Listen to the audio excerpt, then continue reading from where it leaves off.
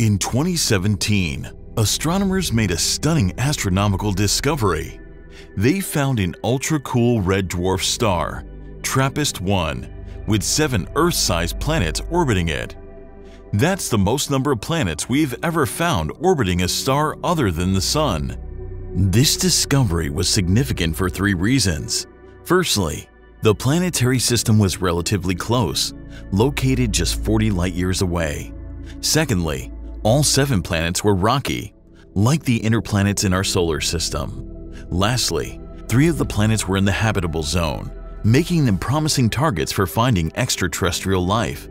The discovery ignited enthusiasm among astronomers, and advanced telescopes, such as the Hubble Space Telescope, were utilized to study the remarkable planetary system.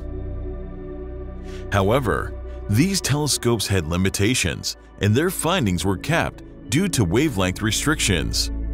As a result, astronomers eagerly awaited the launch of the James Webb Space Telescope to focus on the TRAPPIST-1 system. And now, the first results from the telescope have been received, but they are not promising. So what did Webb discover in one of the planets of the system? What techniques were used to determine the nature of the planet orbiting TRAPPIST-1? Finally, and most importantly, why are these results so critical for astronomers?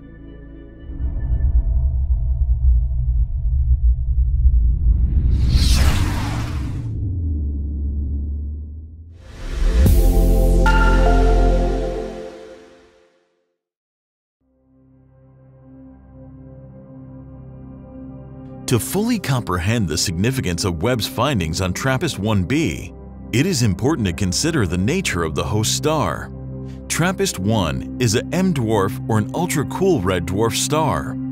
M-dwarfs are the most common type of stars in our galaxy, accounting for about 75% of all stars. They are smaller and cooler than the Sun, with surface temperatures ranging between 2400 and 3800 Kelvin, and masses ranging from 0.08 to 0.6 solar masses. TRAPPIST-1, for instance, is just 9% of the Sun's mass, but it is 2.5 billion years older than the Sun. While M-dwarfs are twice as likely as Sun-like stars to host rocky planets, they present a significant challenge to planetary habitability. This is because M-dwarf stars are highly active, producing frequent flares and coronal mass ejections that release large amounts of energy and charged particles into space. These events can have a profound impact on any nearby planet. The intense radiation and energetic particles emitted by M-dwarf stars can strip away a planet's atmosphere and erode its surface, a process known as atmospheric escape. This can be especially destructive to planets that orbit close to the star. In the case of the TRAPPIST-1 system, this issue is worsened by the tightly packed orbits of all 7 planets. These orbits are so close that they could all fit inside the orbit of Mercury in our solar system. The closest planet, TRAPPIST-1b, orbits the star once every 36 hours and receives about 4 times more radiation per unit of surface area than Earth does from the Sun. Despite all these factors, this is the planet that astronomers chose to observe with the James Webb Space Telescope.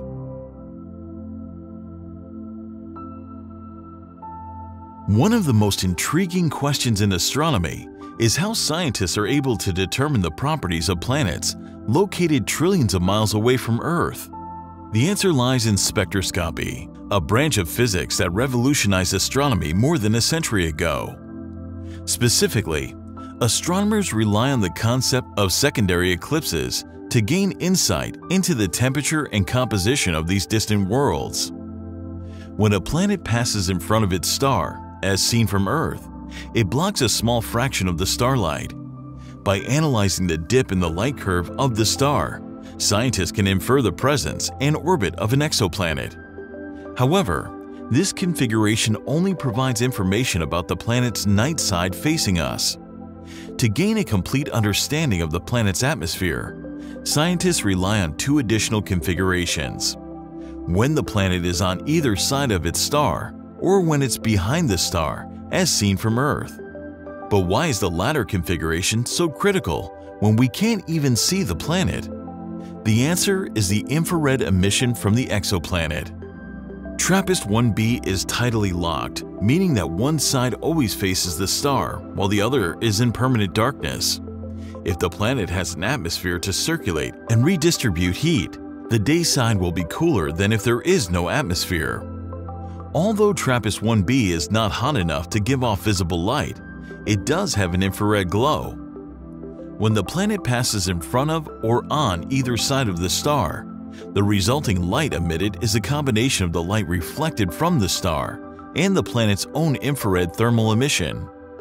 Hence, the system appears brighter. However, during a secondary eclipse, no infrared emission is recorded from the planet because it is not even in the scene. So by subtracting the star's brightness on its own during the secondary eclipse from the brightness of the star and planet combined, they successfully calculated how much infrared light the planet was giving off.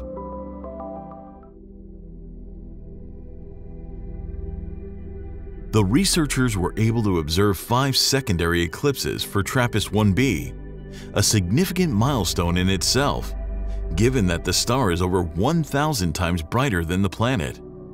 The change in brightness detected by Webb is less than 0.1%.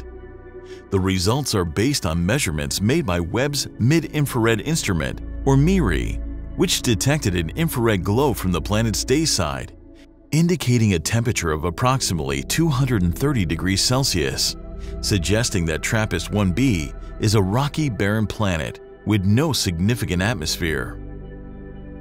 Previous observations using the Hubble and Spitzer space telescopes found no evidence of a puffy atmosphere, but could not rule out a denser one. In contrast, Webb's results are almost perfectly consistent, with a black body made of bare rock and no atmosphere to circulate the heat.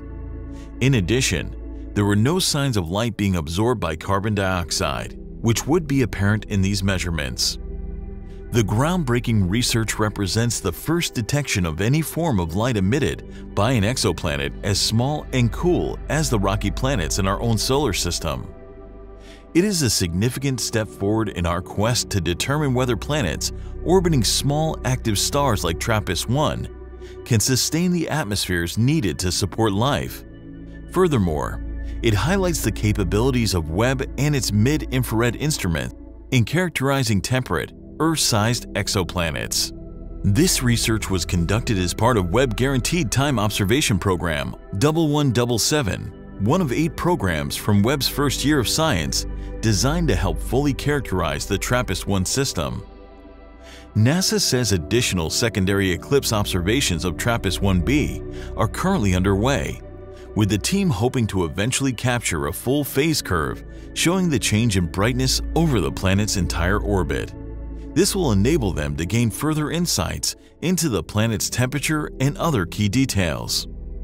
Recently, astronomers found the first ever dark galaxy that emits no visible light.